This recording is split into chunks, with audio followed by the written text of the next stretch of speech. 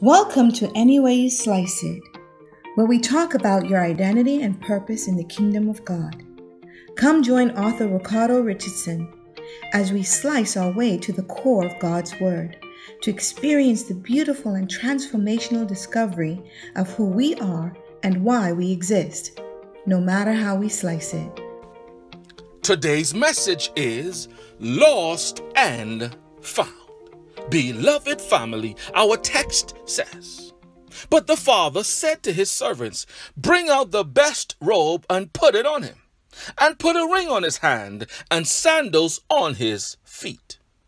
And bring the fatted calf here and kill it, and let us eat and be merry. For this my son was dead and is alive again. He was lost and is found." And they began to be merry. Luke 15, 22-24. When I was in high school, they had an area near the dean's office called Lost and Found. I often found myself there looking for something I misplaced or lost while running from class to class. No one knows the value of what is lost except the owner.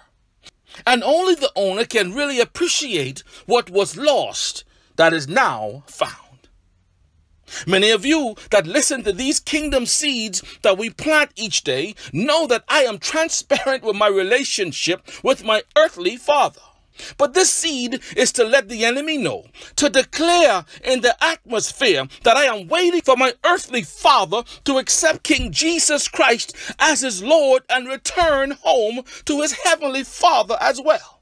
My hope is filled with faith.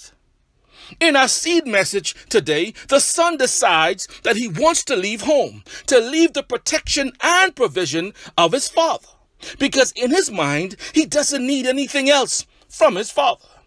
What an orphan mindset. But before we judge him, many of us treat God the Father the same way. I know I've done that.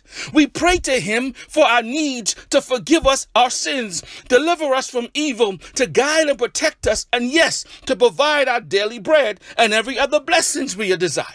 But then we turn our backs and we leave his presence.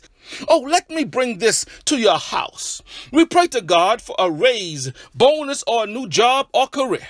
We pray for a better relationship or a new one. We pray for the contract or that deal that would give us more financial freedom. Or we pray for that ministry to grow, or for that book to be completed and become a bestseller. Many of us pray for healing or breakthrough in some trial or adversity. And our God is faithful. He may not answer in our own time for what we want, but because he created time and is outside of time, when he steps in time, he's always on time.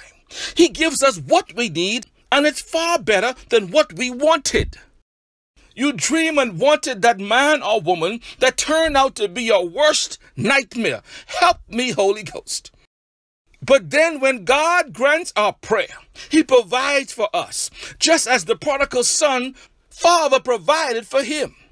But when we decide we don't need God anymore, oh, we got this. We have the big house, the new car, the trophy man or woman, we good. And then we don't give God thanks as if we did it all on our own. Listen, I am so guilty as charged here. This message is for me today. After I got the house on the golf course, the pool, and the nice cars, my desire was for more goods instead of more God. Oh, Father, I know that's the truth. I didn't read the word or pray as much as I used to. See, I misread the lesson when Jesus fed the 5,000 fish or bread after he fed them the bread of life or words from God. They followed him and said, "Teacher, where have you been? We have been looking all over for you." King Jesus turned and answered them, "Yes, most assuredly, I say to you, you seek me, not because you saw the signs, but because you did eat the loaves and were filled." John 6:26. In other words, you seek me for my hand and not my heart. And isn't that the issue with the prodigal son? He cared more about the hand of his father than the heart of his father. He says, give me my inheritance so I can go. Oh, I pray this word blesses someone today. If we could only understand that it is better to be in the presence and protection of the Father than possessions of the Father. David said, you show me the path of life. In your presence is fullness of joy. At your right hand are pleasures forevermore. Psalm 16:11.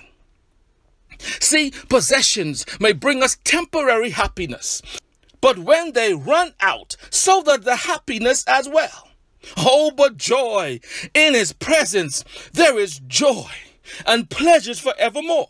Why? Because he shows us the path of life. Okay, I'm still in the text. What was the prodigal son reason for leaving the presence of his father? Yes, he wanted to experience life.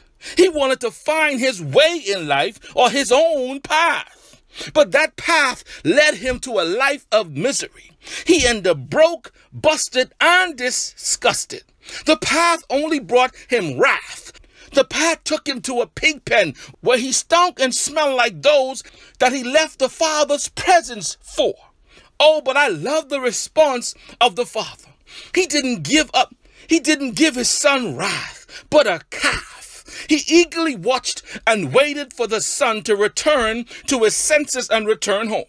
Then he says, kill the fatted calf, to the disapproval of his brother. Don't miss this. The day the prodigal son left, the calf was being fattened. While the son was starving away from the father, the calf was being fatted in preparation for his return.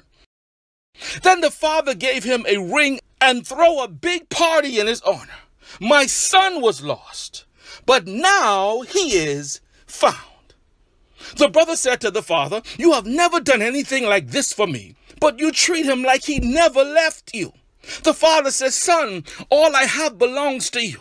But your brother, my son, was dead, but is now alive. He was lost, but is now found.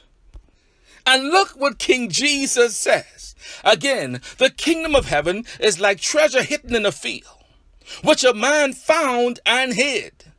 And for joy over it, he goes and sells all that he has and buys that field.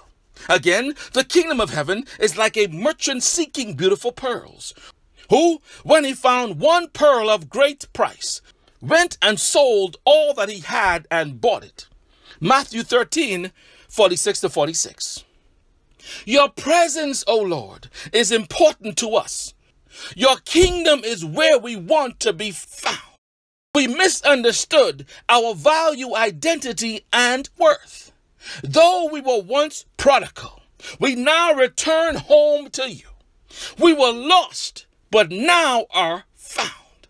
Thanks be to God, who is looking and watching for me and you to come to our senses and come home to the Father. Much love.